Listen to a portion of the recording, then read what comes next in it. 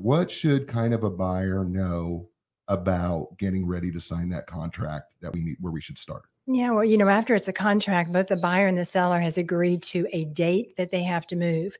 And this is about contract to close. And what we want is we want a smooth contract to close Right, period. right. We want a closing. And the difference between a contract that ends up terminating Mhm, and never getting to a closing mhm. and one that closes with happy buyers and Right, sellers at the closing table, which we'll right. talk about later, is experience. Mhm, If you want to have a smooth closing, it's really important that you have an experienced realtor representing you mhm. and that you have an experienced lender.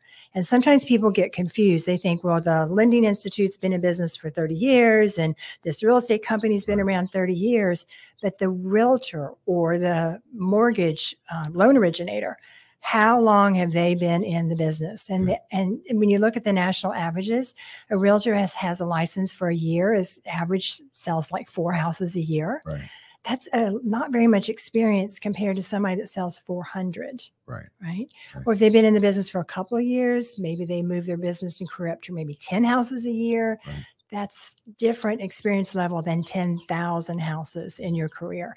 And so a lot of times people will purchase a home or hire a realtor to list their home that doesn't have experience. And that's when problems really start happening. Where closing dates are missed or contracts get terminated because people don't know how to work through from contract to close.